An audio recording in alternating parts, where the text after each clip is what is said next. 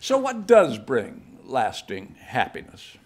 Well, there are several things, not a terribly long list, but there are several things.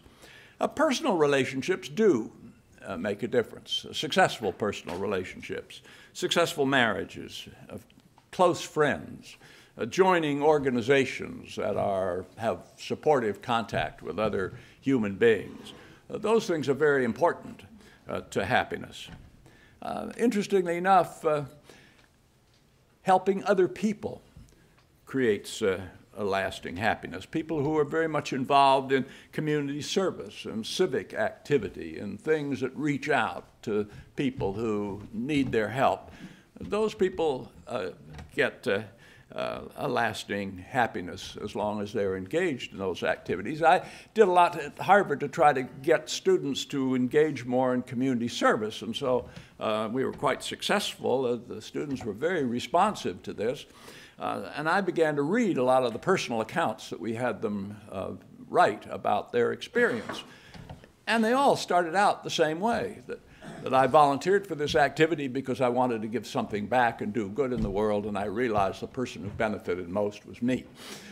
So students, I think, understood this after the fact, but did not realize that this was going to be personally as rewarding as it was before they engaged in those activities.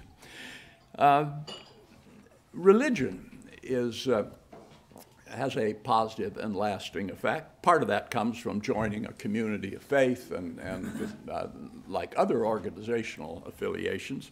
But people who have a strong religious faith are happier in the United States. That's not true in all other countries. In a number of European countries, this doesn't show up at all. But in the United States, strong religious faith has a lasting effect on happiness.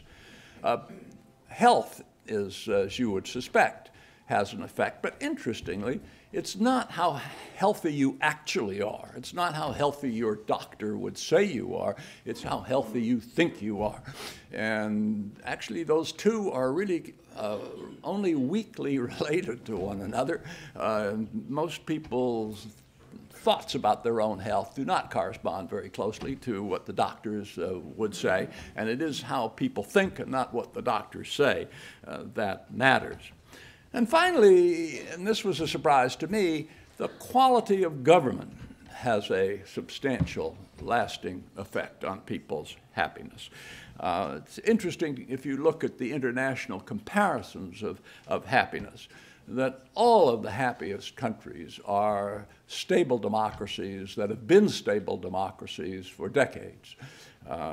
And beyond just being a stable democracy, the amount of personal freedom, the sense that the government is not corrupt, that it's reasonably efficient, that you have some trust and confidence in it, all of those things are conducive to happiness. One reason why the United States does not, for all its wealth and prosperity, rank at the top of nations in happiness. Actually, they're a substantial way down the list among at least advanced prosperous nations, I'm sure has something to do with the rather jaundiced view of government that we have in this country.